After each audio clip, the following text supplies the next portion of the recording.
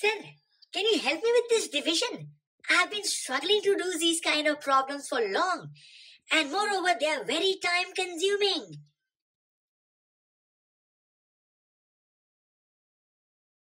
Hey, why not? Why don't you try the synthetic division method? Let me show you how it works. The process is very simple. Write down the coefficients of the dividend without missing out any powers of x. And as you can see, since there was no x square, I wrote a 0 for that.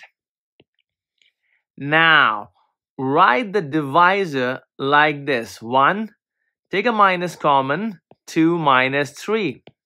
Okay? Put a dash here.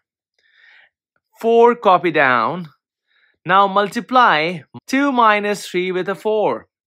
So that'll give you 8 minus 12. But write it in these positions.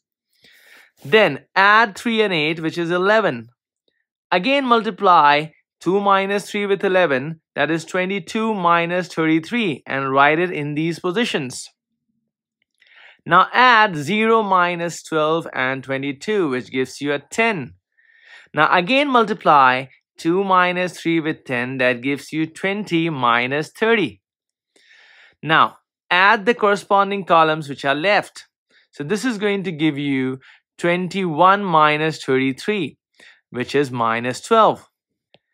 And minus 30 minus 1, which is minus 31. And you know what? Your answer is ready. So the last two numbers correspond to the remainder and the first three numbers correspond to the quotient.